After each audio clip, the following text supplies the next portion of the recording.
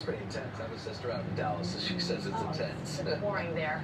A lot more news ahead. Audrey Assistio joins us now with what's coming up next. And Janelle and Raj, right now it's 6 from yogurt to craft beer. Anchor Steam has a new owner, the billionaire founder of Chobani. So what it means for the legendary Bay Area brewery also.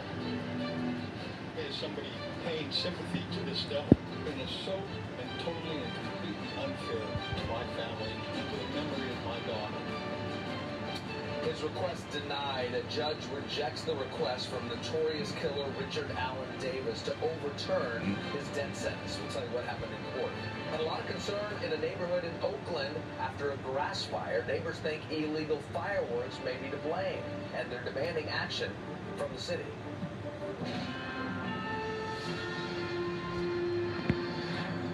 The News at 6 starts right now. Good evening, and thanks for being with us on this Friday. I'm Raj Mathai. And I'm Audrey Assistio.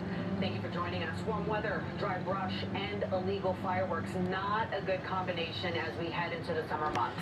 NBC Bay Area's Valina Jones is in the Oakland Hills where the flames were, and they were actually caught on camera.